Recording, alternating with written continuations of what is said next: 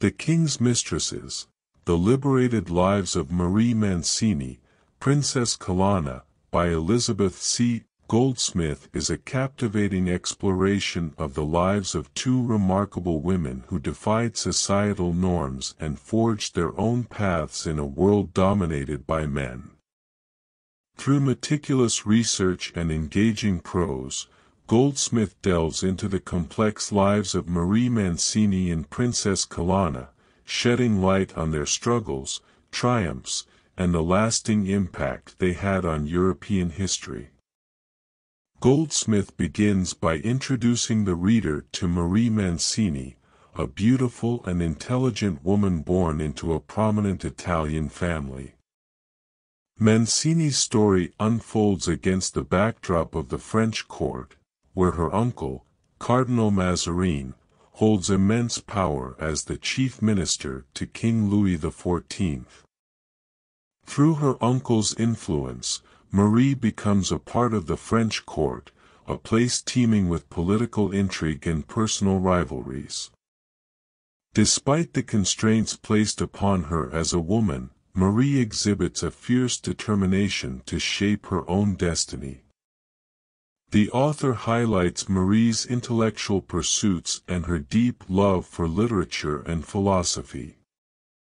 These passions not only enrich her personal life but also enable her to form close connections with influential figures of the time, including the renowned philosopher René Descartes. Goldsmith skillfully weaves together Marie's intellectual pursuits and her romantic relationships, revealing the multifaceted nature of her character.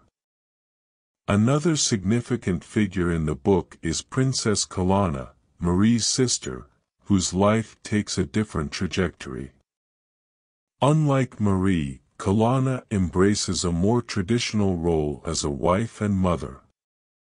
However, this does not diminish her impact on history.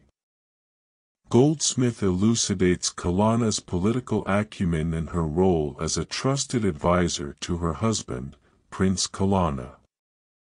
Through her husband's position, Colonna exerts influence and exercises power, demonstrating that women could wield considerable authority, albeit indirectly, even within the confines of their prescribed roles.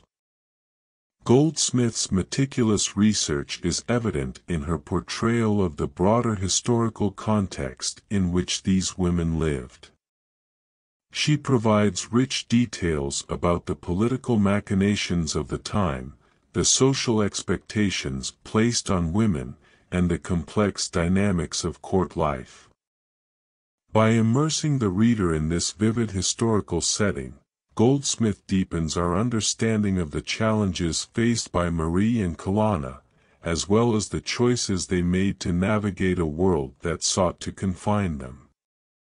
One of the book's strengths lies in Goldsmith's nuanced examination of the impact of the King's Mistresses on the political landscape.